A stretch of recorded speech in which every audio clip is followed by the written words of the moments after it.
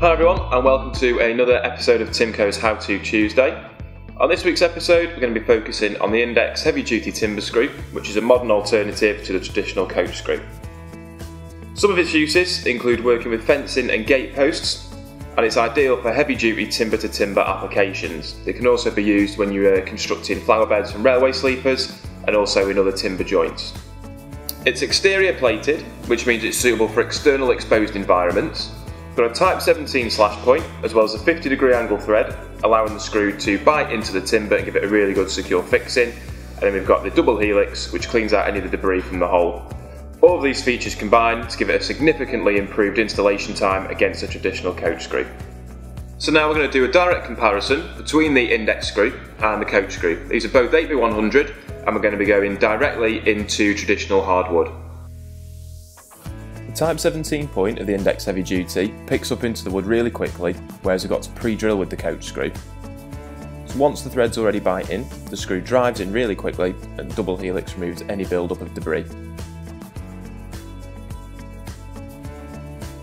The Index also comes with a socket driver, so all you'll need is an impact driver or combi drill to complete the job.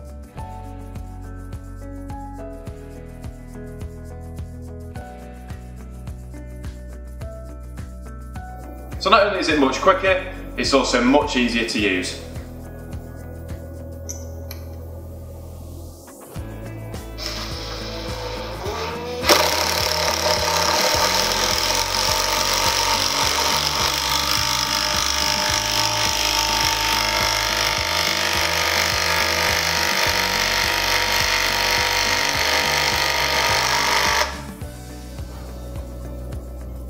Now when I was putting that in, I'm just taking the weight of the tool there. The screw itself is biting into the wood and giving itself a really good secure fixing. The coach screw, as you can see below, requires quite a lot of effort to be put into your timber. If you're only putting one or two of these in, it's absolutely fine. If you do have a few more to put in, you will exert a lot more effort and you end up tiring yourself out. So for all supporting documentation regarding CE approval, as well as all of our other technical data sheets, please visit our website. On there, you'll be able to find your nearest Timco stockist on our Timco store locator. Don't forget to subscribe, follow us on Facebook, Twitter and LinkedIn, and if there's any products you'd like to see on the next How To Tuesday video, please comment below. Thanks very much for watching this week's episode, I'll see you next week.